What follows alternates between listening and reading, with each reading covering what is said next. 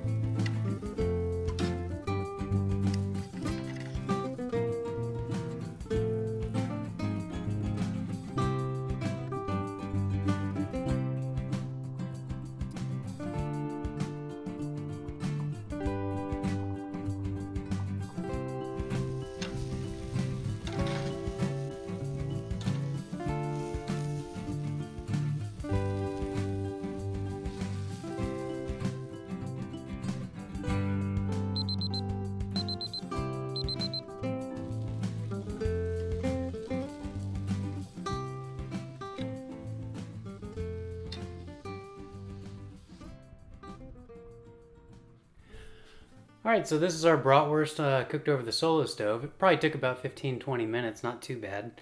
That fire was just at embers and not cooking it scorching hot, but as you see we have some nice beautiful marks on here. I'll get this GoPro here and get some nice shots of it. But you can see nice grill marks on both sides, and we'll just flip it over. Nice grill marks. With the thermometer, you never overcook these and you never undercook these, more importantly. So anyways, we'll bite in and see how it is. As you can see, very, very juicy. Inside's cooked all the way.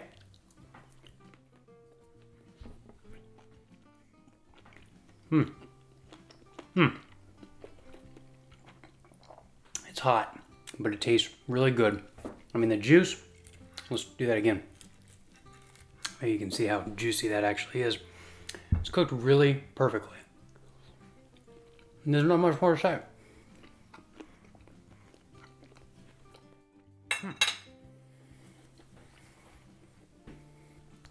Nothing left to say, guys. It's really well cooked. Highly recommend it.